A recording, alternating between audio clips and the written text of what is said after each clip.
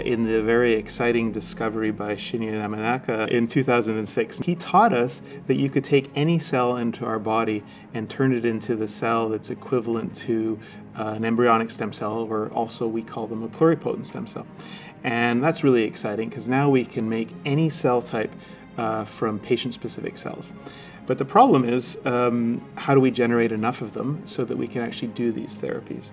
And that's where bioengineers, such as the work we're doing, start to help. So we're very interested in trying to understand what the conditions are by which we can generate billions and billions of cells in the hopes that the cells will be useful for cell therapies.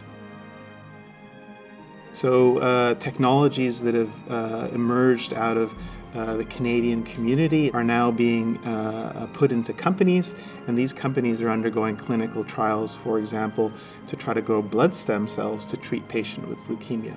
In other cases, we're going to have to replace tissue that's simply not there anymore. It's damaged tissue.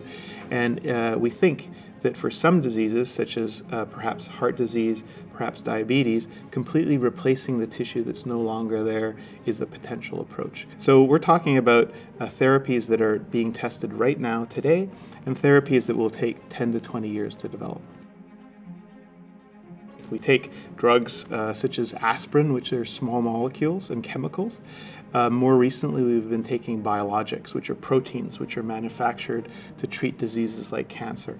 And we're thinking that perhaps cells are the drug of the future. And if we could figure out how to generate these cells in a really robust manner, manufacture them so we could put them in vials and distribute them to hospitals so that they could be used for cellular therapy, I think that's something that Canada could really lead in.